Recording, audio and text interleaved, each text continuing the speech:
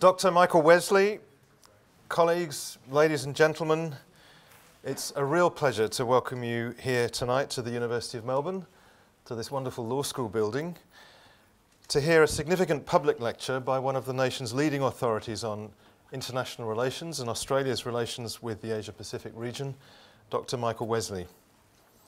My name is John Dewar. I'm the Acting Vice-Chancellor of the University of Melbourne, and I'd like to begin tonight's proceedings in the customary way by acknowledging the traditional owners of the land on which we meet this evening, the Wurundjeri people of the Kulin Nations. Now, we are recording tonight's lecture and the question and answer session that will follow. So could I ask you to switch off all mobile phones and pages and any other device that might burst noisily into life at an unexpected moment, and keep them switched off until we've concluded the question and answer session. Tonight, Dr. Wesley will speak to us about Australia's security and prosperity in the light of the China boom, an important topic on which he is extremely well qualified to speak. Indeed, Michael is one of the most compelling public voices in debate within Australia about its international relationships and its relationships in particular with our region. Michael is the Executive Director of the Lowy Institute for International Policy. He's also a Senior Fellow at the Brookings Institution and an Adjunct Professor at Griffith University and the University of Sydney, and was a former Director of the Griffith Asia Institute.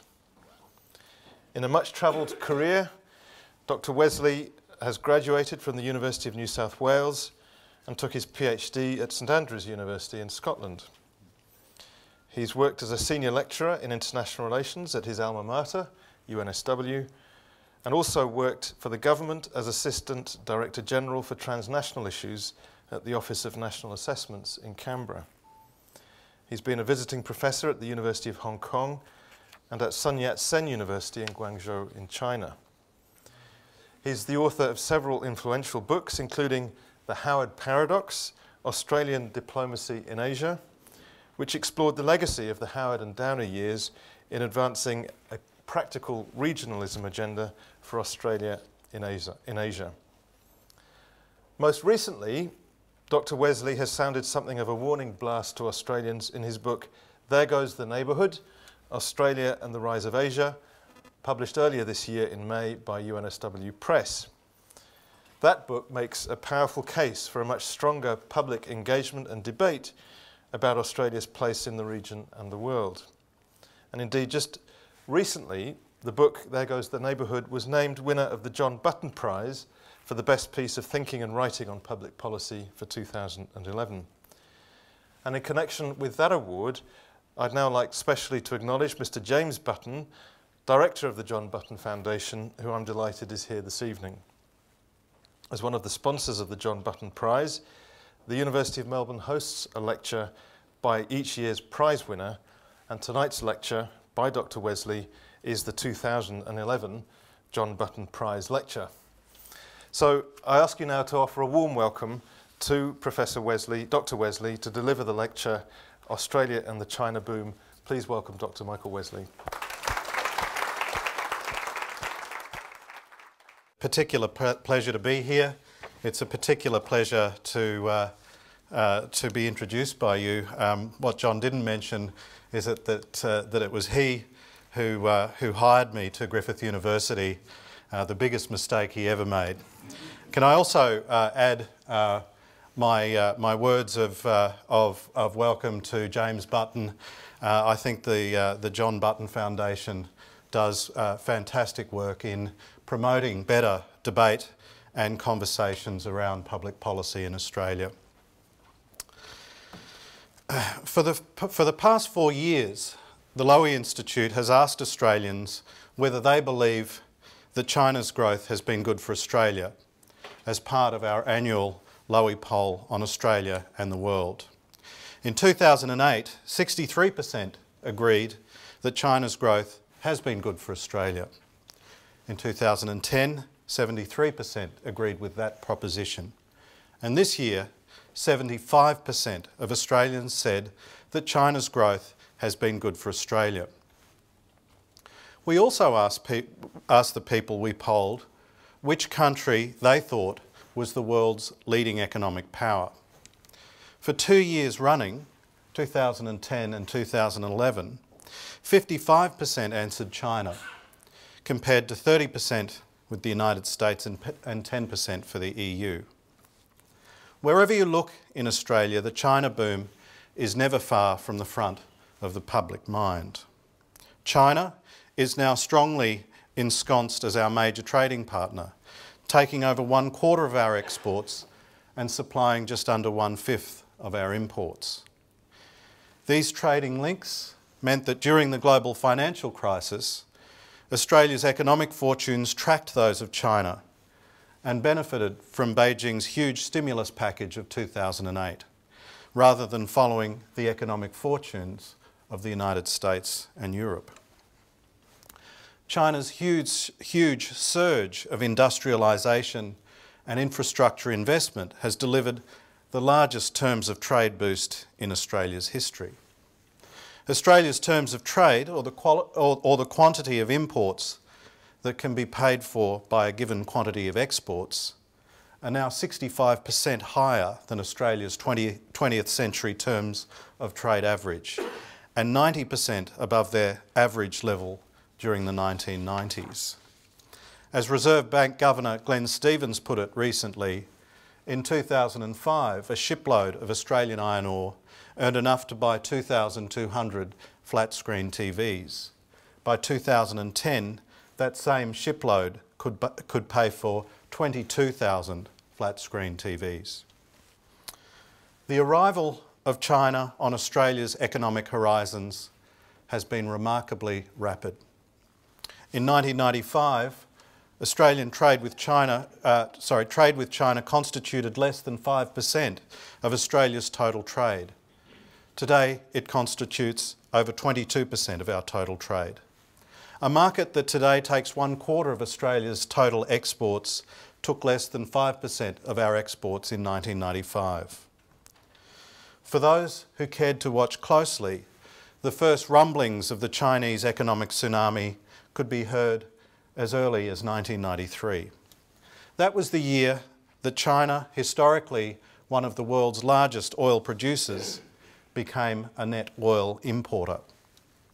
What happened with oil soon happened with other commodities. The incredible scale of China's economic development had, by the end of the 1990s, outstripped the ability of China's huge mineral and energy reserves to supply booming domestic demand. Over a 4-year period, roughly between 1998 and 2002, China's demand for minerals and energy mopped up excess global supply that had been building up since the 1970s. Suddenly, resource producers, which had been disinvesting in mineral production for decades, watching commodity prices in the doldrums and struggling to compete for investment with the new economy, found themselves struggling to meet China's demand. Australia, through luck rather than through design, happened to be in the front row. Actually, there were 2 strokes of luck involved here.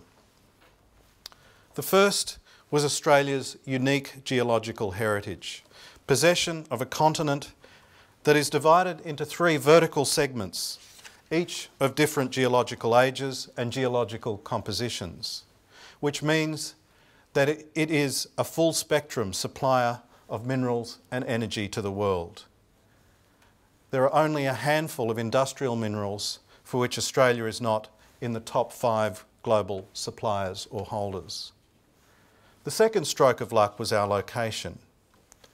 China's greatest hunger was and is for iron ore. Why? Well, in 1990, China produced just over 50,000 tonnes of steel products. Now it produces more than that volume of steel every single month.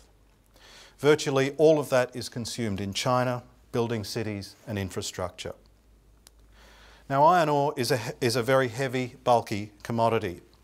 Transporting it makes up a significant proportion of the cost to the importer, particularly as global energy markets tighten. Australian iron ore is not of as high quality as Brazilian iron ore, but it's much closer and therefore cheaper to ship to China. Indian iron ore is closer to China than Australia's, but is not anywhere near the same quality. So thanks to our geology and geography, Australia has been arguably the country that has most benefited from the China boom. In economic terms, the China boom came along and changed Australia's long-run economic fortunes almost overnight, reversing a long-term structural decline in Australia's terms of trade. Reserve Bank analysis shows that before the China boom, global commodity prices were in long-term decline, halving in comparison to consumer or GDP prices and falling by a quarter against manufacturing prices over the course of the 20th century. Well, currently, thanks to the China boom, our terms of trade are about 85% above the level they would be at if for the last 10 years they had followed the same downward trajectory they have during the 20th century. The Lowy Institute's Saul Eslake has calculated that this has translated into an increase in Australian real per capita disposable income of more than $3,600 per year, lifting Australians' average wealth to 8th in the world, back where we were in the golden era of the late 1950s and early 1960s. This, ladies and gentlemen, is the most prominent face of the China boom. A boom that has underwritten the second decade of a remarkable period of national prosperity in Australia that began in the early 1990s. But just to see the China boom in terms of prosperity is short-sighted in the extreme. What I want to argue this evening is that the implications of the China boom for Australia are much more complex and challenging than simply a question of how we're going to spend all of this money. Some of these implications are already apparent. One obvious effect is that the gravitational pull of China's economy is reshaping the Australian economy. Some economists have theorised that there is a law of gravity in international economics, just as there is in physics. Gravity models in international economics theorise that the volume of trade between two countries is an increasing function of the size of their economies and a decreasing function of the distance between them. In other words, there is a reinforcing cycle between growing trade between two economies and the consequent increase in their economic size. A side product is their increasing gravitational effect on reshaping each other, which, as my Lowy Institute colleague Mark Thirlwell argues, can be exerted through terms of trade, perceptions and business confidence, exchange rates, flows of investment, stock exchanges and interest rates. Take Australia's exchange rate. Whoops, there we go. Because of our trade with China, global money markets have decided that the Australian dollar is a proxy for their judgments about the health of the Chinese economy. This, plus the level of Australia's interest rates in relation to those of the major developed economies, has seen the exchange rate rise to 25% above its post-float average on a trade-weighted basis. The result has been the flatlining of Australia's exports of manufactured goods and services since the mid-2000s, after a decade of 10% year-on-year growth in the 1990s. The exchange rate has been a major factor in the 12% fall in domestic tourism accommodation since 2005, despite an overall 10% increase in the Australian population over that period, and a significant slowing in inbound tourism. The effects of China's gravitational pull on the Australian economy can be seen in the employment figures as well. Employment has grown strongly in the resources sector as well as in related ancillary services, engineering, project management, legal and accounting services and information technology. But the story is very different in other sectors. In a recent speech, Malcolm Turnbull calculates that while total employment in Australia grew by 24% between 1990 and 2011, it grew by a meagre 15% in the traded sectors of the economy, compared to a 58% increase in the economies, in employment in the economy's non-traded sectors. The anxieties of the sectors most affected by the exchange rate and the terms of trade have been played out in the media and the Parliament in recent months. Perhaps understandably, these anxieties have been couched in terms of workers and business within those sectors and in terms of the national economy. But what seems to have been lost in the conversation is the extent to which China's gravitational reshaping of economies is not just a phenomenon that is confined to Australia. It is a region-wide phenomenon. Over the past decade, China has established itself at the centre of a system of tightly integrated distributed production in Asia that economists have started calling Factory Asia.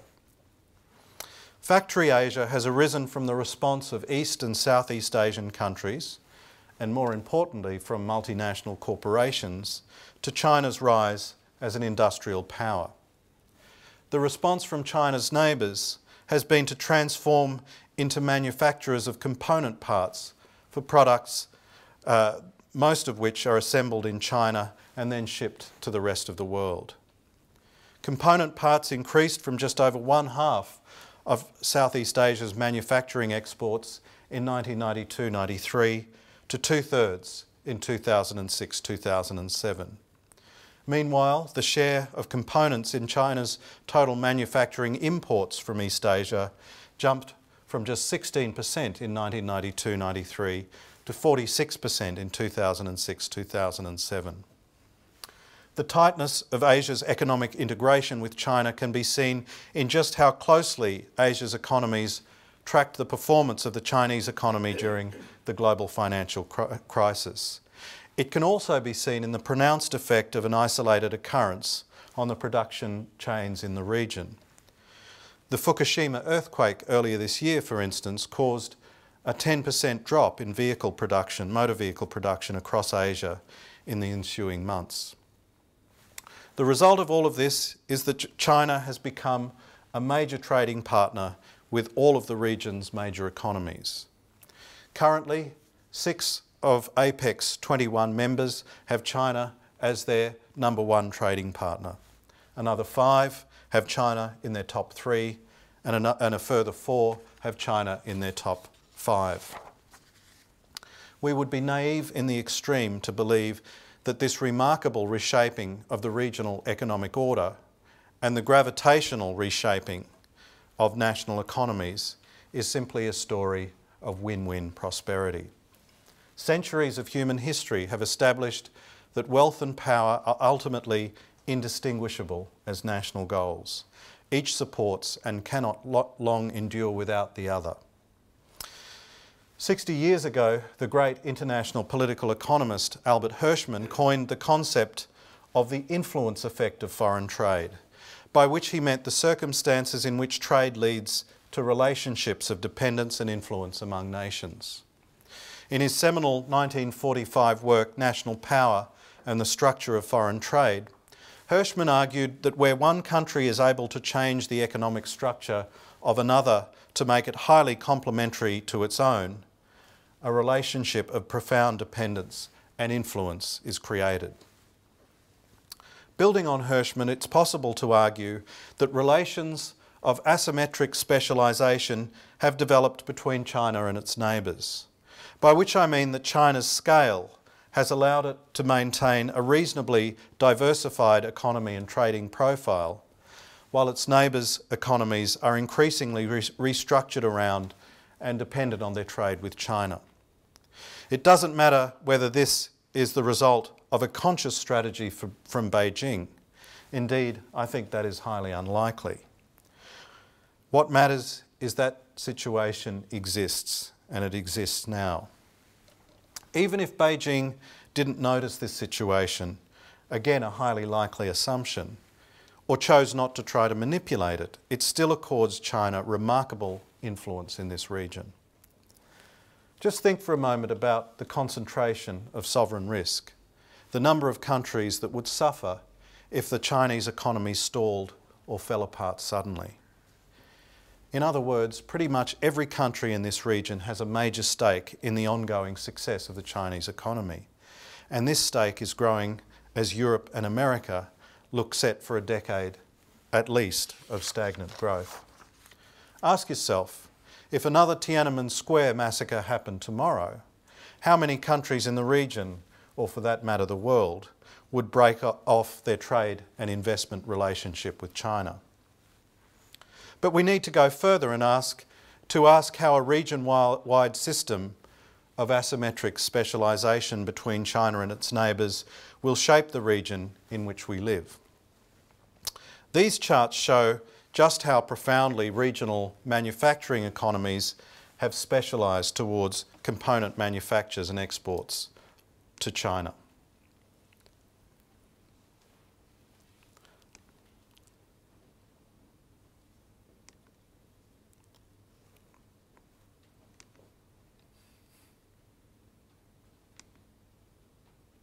It's a very familiar pattern.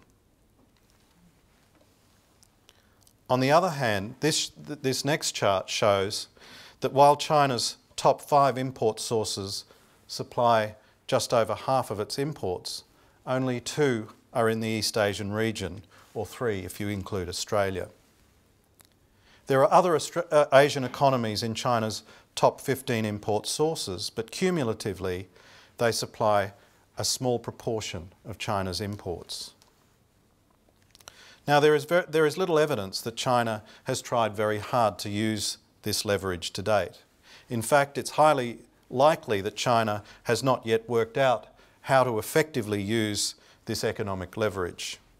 A year ago, following the detainment of a Chinese fishing boat captain by Japan, China slapped an embargo on the export of rare earth metals to Japan.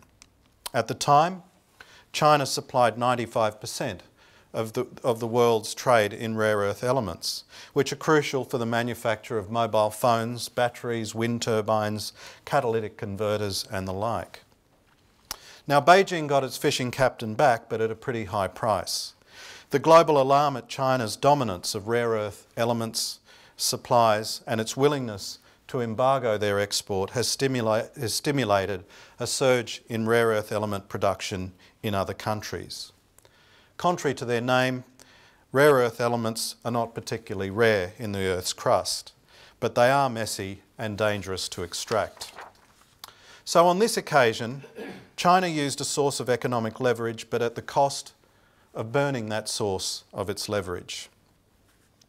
But there are signs that more subtle forms of leverage may be at hand. Taiwan is currently watching a free trade negotiation between China and Korea very nervously. Taiwan and Korea are basically direct competitors in supplying component parts into the Chinese economy. If Beijing decides to give Korea much more favourable trading terms than it gives Taiwan, this could have a major impact on Taiwan's economic health. Another example might be as China's workforce increases in technological sophistication, China may have the option of making its own component parts. An offer by Beijing to forestall a move by its firms into components manufacturing could be highly compelling to a country whose industry would be heavily affected if that were to happen. So the China boom could have significant regional effects with big implications for Australia. But has China's gravitational pull set up a relationship of asymmetric specialisation with Australia? We can see here the effect of the China boom on the different sectors of our economy. We can see the level of Chinese investment that is pouring into our commodities sector. But at this stage, I don't think it's possible to say that Australia has moved into an asymmetric relationship with China on the trade front. China does account for 1/4 of the exports of our very trade-dependent economy, but this is still below the level of trade dependence on one economy that developed between Australia and Japan in the 1970s and 1980s. There are also promising signs that there are other emerging sources of demand for Australia's minerals and energy. So while asymmetric specialisation is not affecting Australia at the moment, it is something that needs to be watched closely within our economy and more broadly in the regional economy. So those are the economic and strategic effects of the China boom on Australia and its region. But I'd like to finish up this evening by talking briefly about what I think are the political effects of the China boom, the most significant effects which are political. Now, my observations here flow from thinking about the effects of 2 decades of uninterrupted prosperity on our national psyche. Just over 30 years ago, 2 psychologists named Amos Tversky and Daniel Kahneman published an article showcasing their findings from experiments with how human beings make decisions under different circumstances. Their work revolutionised the field of economics and earned them a joint Nobel Prize in economics, because they showed that humans aren't just rational computers making decisions based on dry utility calculations.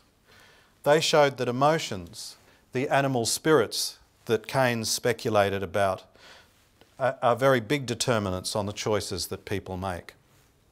Now, their central conclusion may not sound groundbreaking. It was that essentially people don't like losing. But it has really interesting effects. It means that some of the implications are that when things are going well, when people are winning, they become less and less willing to take risks, to even further increase their gains, even if taking the risk promises even greater payoffs. On the other hand, when things are going badly, when they're losing, people become more willing to take the most extraordinary risks in order to try and recoup what they've just lost. These insights are incredibly powerful in explaining a range of phenomena, from the insurance industry to problem gamblers. But I think they also provide great insights into how politics works, and particularly how economic circumstances affects the way that politics works in democratic systems. A few years ago, Ken Henry reflected on his experience in the policy-making world, and he drew on some of Tversky's and Kahneman's conclusions. In politics, he argued, quote, "Penalties and rewards are not scored symmetrically. Losses are valued much more heavily than gains," unquote. I think Henry is right, and I think this risk aversion gets more pronounced when things are going well in the national economy. In other words, the better the economy is faring, the less willing governments become to take risks. I think there are several contributing factors to this. One is the nature of oppositional systems of government and the free media. Bad news always outpolls and outrates good news. Success is easily attributed to a range of factors. Failure always leads to a witch hunt for someone to blame. While the story of generalised benefits to the whole community is hard to tell and sell, the stories about the losses to individuals make great news copy. The stories of the losers from any reform are much starker when sketched against a backdrop of general community prosperity. I think there is yet another side of the China boom story in some of these observations. Australia has just experienced the most extraordinary boom era over the past 20 years, making us richer than we've ever been. A big part of this story is the China boom. But as we've become richer, so we've lost over time the ability to plan and ready ourselves for the future. Rarely has this country experienced such a cacophony of different opinions about what needs to be done in planning for our future. Never before have we seen such powerful and well-resourced public opposition campaigns to reform measures launched by governments on both sides of politics. It's as if a collective fear has settled over Australia that something will happen that will take away these boom times, combined with an individual fear that somehow the system is being gamed to shut individuals or sectors out of the boom times. the loss of reform and long-term planning will has a deeper and more pernicious effect as well. I think our sense of self has been affected by the China boom. In the 1990s, we'd started to feel good about ourselves. There was a sense of confidence and achievement that flowed from the tough reforms that we'd endured and we'd undertaken during the 1980s and 1990s. There was a sense that we'd made the tough decisions. We'd reformed ourselves to make the most of the global economy. We'd gone from some of the highest tariff barriers in the world to some of the lowest, the second round of these being in the midst of a recession. We'd floated, deregulated, legislated, and remade our own fortunes. Productivity in the early 1990s was the highest for decades. Manufacturing and services were growing. We were leading the Asia-Pacific towards open free trade regionalism. I think the high point of our sense of achievement and confidence came during the Asian financial crisis in 1997-98, when Australia kept growing while the Asian tigers floundered. To use psychological jargon again, Australians had a strong internal locus of control, a sense that we made our own luck, we controlled our own destiny. I think the China boom has eroded this sense, this internal locus of control. Sure, the China boom has made us richer, but it's also made us aware that we've done well not because of who we are, but because of what we have. The riches of the China boom are not about us making our own luck and controlling our own destiny. They're about the mineral wealth in the soil beneath our feet and the success of an economy to our north that wants what's in the soil beneath our feet. In psych jargon terms again, the China boom has externalised our locus of control. Someone else is the author of our fortune, and therefore someone else will be the author of our misfortune too. This is a deeply pernicious national mindset. It means we watch China's growth figures anxiously, without thinking hard about what we should be doing when those growth figures flatten or fall. It means we indulge ourselves in bitter partisan debates without thinking about their effect on our collective ability to change ourselves, because we think that the China boom will get us through eventually. It is this aspect of the China boom, ladies and gentlemen, the effect on Australia's political culture, that is the most dangerous, because without addressing it, we can't hope to face up to the other aspects of the China boom. All winning runs come to an end, but surprisingly few gamblers seem to realise it. Thank you.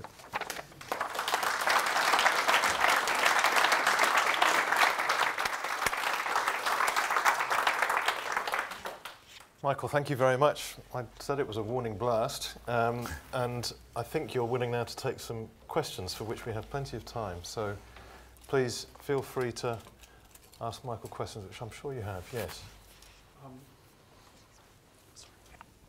As you probably know, the spot price of iron ore dropped to 157.30.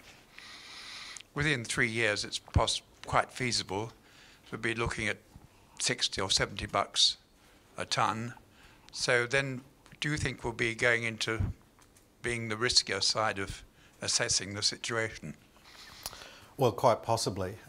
Certainly, if iron ore prices fall that low, a lot of the effects on terms of trade and other things will be reversed. Eventually, the China boom will come to an end. The debate is on. It should be on how long it will last, rather than whether or not it will last. It will come to an end, and I think that is the most compelling thing that we as a nation face. Are we prepared as an economy, as a society, to look beyond, to have used what we've gained? Are we using what we've gained from the China boom effectively to build our capacity to make the most of the world beyond Asia's economic boom, even if India comes online and begins to mop up some of the supply created by the China boom if China's demand starts to fall? And I guess that's the big question that I have. Ultimately, I think that ultimately, I think that hard times will be necessary before we start to take some of these reform questions seriously and really seriously, before both sides of politics stop trying to score partisan points from what are very big reform issues and questions. And so I think ultimately, you know, we are an economy that will go through cycles of reform, just as we go through economic cycles of boom and bust. And I think that is probably going to be something that we sketch out into our future. Thank you, Michael. Yes. As the China boom tapers off about 20 years from now, the demand from India will pick up. So the sort of hard times that you are saying are needed might be 30 years away. Sure. So in the intervening 30 years, what should be done? What should politicians and policymakers do in that time? Or are the historical and structural forces just too great to actually achieve, you know, substantial reform? Well, I mean, the pessimistic answer to your question, James, would be quite possibly. One of the things that I think has been most disturbing in recent years is that policy debate and really impassioned opposition to reform questions has occurred outside of the National Parliament. It certainly occurred within Parliament, but we've had these big, well-resourced campaigns from both sides of politics, arguably starting with the work choices, anti-work choices campaign. And they've had a real effect on our ability to reform and to make policy, whether you agree with those policies or not. Arguably, the Parliament is there to decide whether they can be done or not. It seriously worries me, and I don't think it's stretching things too much to suggest that Australia is manifesting quite a widespread trend in this region of frustration with the mechanisms of parliamentary democracy and taking democracy to the streets, taking protests to the streets. It's probably slightly dramatising it, but you know, we've seen protest and opposition taken to the streets, delegitimisation of governments taken to the streets in Thailand in recent years, in Korea, in Malaysia, and it does have, I think, a corrosive effect on the institutions of policy making at the heart of our political system, the Parliament and Cabinet. So whether that's related to our national prosperity or whether it's related to the rise of new media, to public campaigns in places like the United States, it's probably a bit of all of that. I think if Saul's right and if the boom continues for decades, what I think we need is a collective act of political will within our political system of our parliamentarians on both sides saying that, you know, let's keep opposition and advocacy within bounds. Let's not use these extra parliamentary processes to bolster our own case, because I really do think this sort of deeply oppositional politics is tearing apart our ability to reform properly. I mean, the great reforms of the 80s and 90s that your father was very much a part of, a lot of them got bipartisan support, and I think a lot of the explanation for that came from the sense of shock that Australia had from the 1970s, when the long boom had come to an end, and there was a sense of really not knowing what to do with unemployment high, inflation high, the economy in the doldrums. And I think a lot of that bipartisan commitment, that bounding of economic debate, came from the shock of that period. And without another shock in the near-term future, it's going to take an act of political will and reconciliation in our politics to bring it back into a more rational form of debate and discussion. Yes. Oh, it's okay. If you wouldn't mind, just so we can pick it up. I'd like to get your view on the criticism that's been levelled at, I guess, governments that that they've squandered the boom, that instead of spending money on things like infrastructure, education, things that go towards productivity, they've largely basically given it back to households in tax cuts, who have then gone to the banks, leveraged up, and used it to inflate housing prices. So yeah, what's your view on that? Look, I'm very sympathetic to that view. I do think that we are not really acting strategically in terms of the boom that's been created. I happen to agree with people who advocate some form of sovereign wealth fund, storing up the wealth for use in the future. It's not rocket science. Other countries have done it. Countries much smaller than Australia have done it and done it successfully. The other part of it is that I also think that there are the other great difference, I think, now from the early 1980s was that by the time the Hawke government started reforming the economy, there seemed to be quite a strong consensus among economists and opinion makers about what needed to be done to the economy. And so I'm not saying that there was a dance card or a action sheet, but there was a strong sense of a collective will or a collective mind about what happened, what needed to be done. I don't perceive that at the moment. There is a great sense of disagreement about what the reform agenda should be. There are some who argue that the reform agenda should be labour market deregulation. There are others who argue that the reform agenda should be an NBN. There are others who argue that the reform agenda should centre around a carbon tax. So there is a great deal of disagreement at the moment, and arguably the disagreement has become partisan. So whatever one side puts up, the other side will oppose.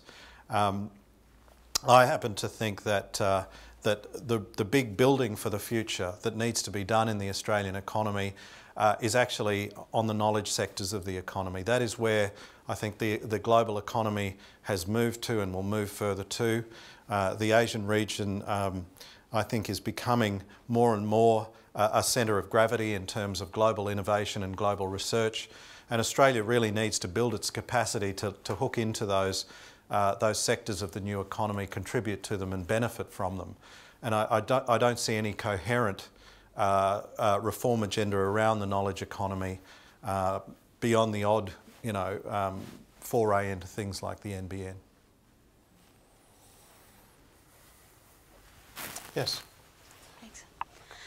Just touching on your sovereign wealth fund comment, would it not be simpler just to make infrastructure projects via the Australian Infrastructure Organisation attractive enough for superannuation funds and the future funds to invest in?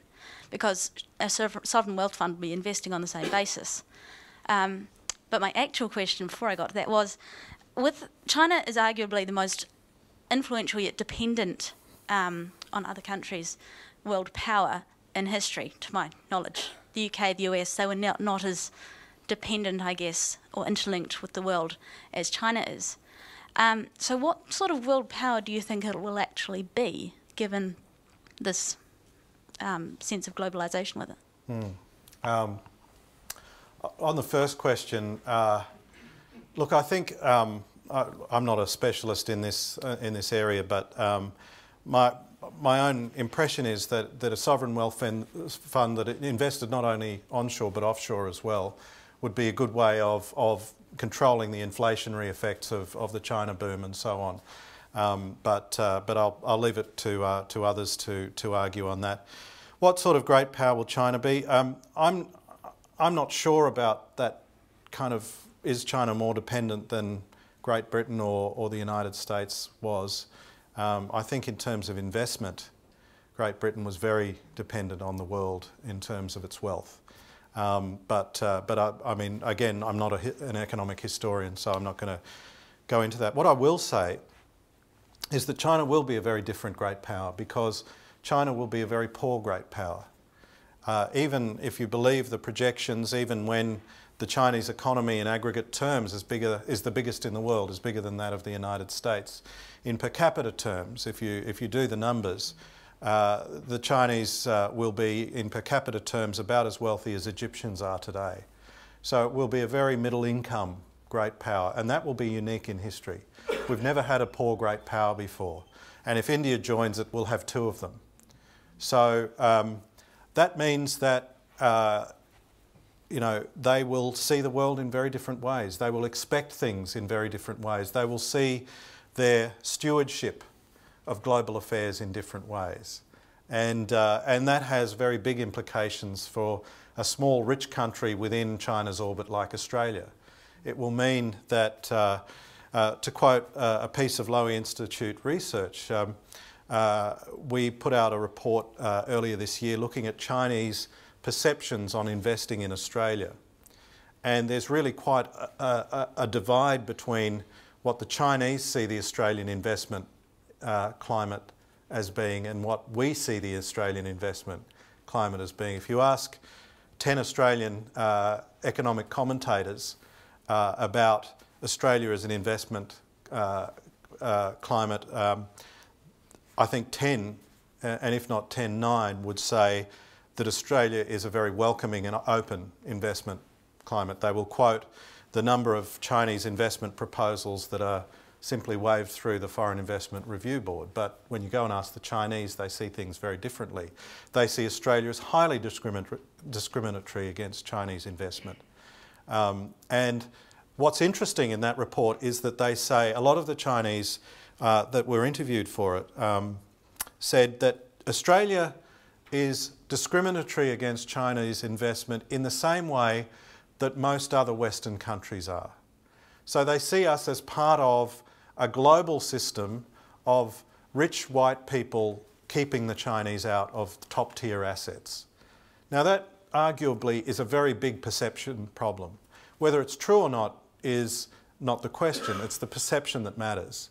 And as China becomes more powerful and feels itself able to demand more things in the global economy, I think we're going to be in the front line of some of those demands. So this is going to be a very different great power, and we need to start thinking about some of these things.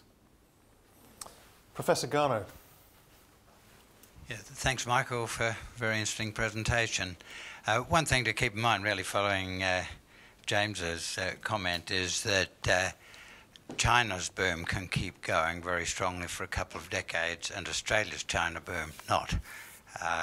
In fact, that's a very likely outcome simply because of the supply response of high commodity prices, which will bring down commodity prices while Chinese demand still growing very strongly.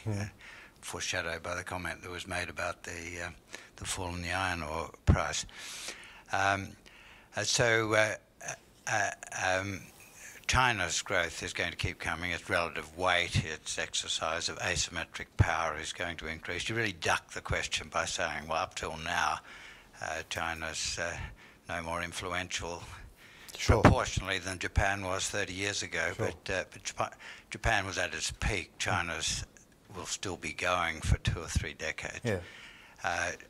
China will be a poor great power when it exceeds the United States in total economic size in a few years' time in purchasing power terms, but it will keep growing, and it'll be a rich great power in every sense a couple of decades after that. So I'd like to push you on the question of asymmetric power, China's weight in the international system, its weight relative to the United States, into the future, and ask you what, if anything, should be done about it. Well, I'm certainly not going to advocate trying to stop it. I mean, I think you're right, Ross, in terms of the China boom continuing in China and not quite continuing in Australia. I mean, one of the reasons that, one of the 2 reasons I wrote the book that I've just published is that I wanted to take a snapshot of Australia now, because I keep getting the feeling that this period of prosperity is coming to an end, that that we will look back on this period of prosperity and just marvel at how good we had it and how little we did with it. So I think you're absolutely right. China, I'm going to push your point a little bit because I think you're right. I think you're right. But I think we need to be ready for China being a much more multidimensional great power than it is at the moment as well. China at the moment we look at as this economic behemoth and this growing military behemoth as well. But there are other kind of forms of power, I think, that are coming. I think we need to prepare ourselves for a time which is, I don't think, very far away, when the Shanghai Stock Exchange becomes, the equivalent position in the global financial system that New York plays today. That sort of size and depth and scale of capital markets means that Shanghai is the stock exchange that everyone looks to. And in that world, the Mumbai Stock Exchange may play the same role that perhaps Frankfurt or London play in global finance today.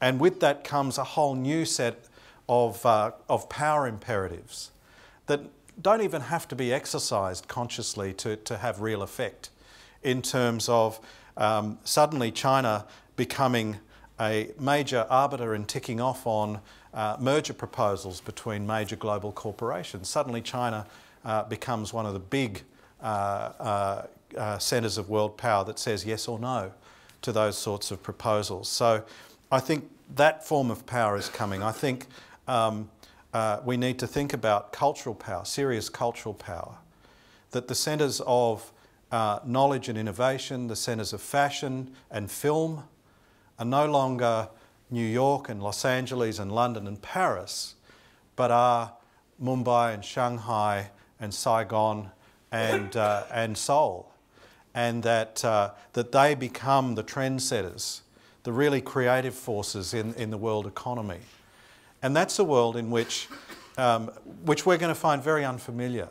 At the moment, young Australians grow up and they expect to go to North America and Europe to experience the world, to experience the cutting edge of what's exciting about the world. I think within the not too far distant future, I think within possibly even by the time my own sons are in their 20s, they will start to see these Asian centres as the places to go to. And I mean, this is obviously going in a very obvious direction, but are we equipping our kids, am I equipping my own sons to be able to fully participate in these exciting centres of global innovation and cultural change? I don't think we are.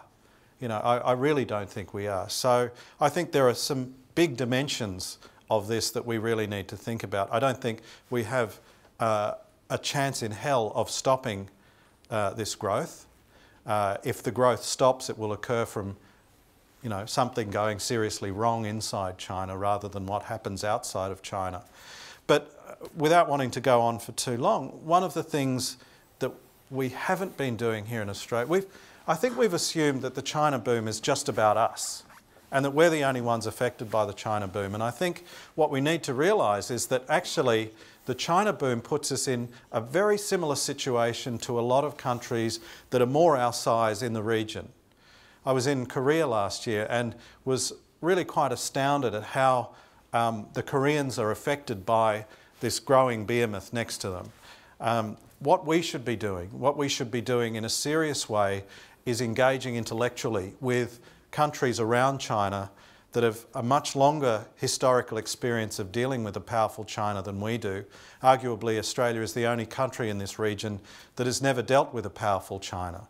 And we should be listening to them and sharing perspectives with them about what they're doing, how they're seeing it, what their responses are, rather than thinking that we're making our own responses in some sort of, we're the only country that's required to make responses.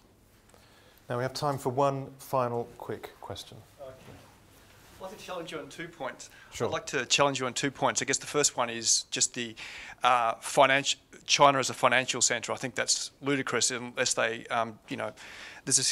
financial markets thrive on information flow. There's just no information flow in China. There's suppression of information from the top down. Financial markets don't work in that type of environment. So your comments about Shanghai, I just probably wouldn't agree with. I'll we can address that as well.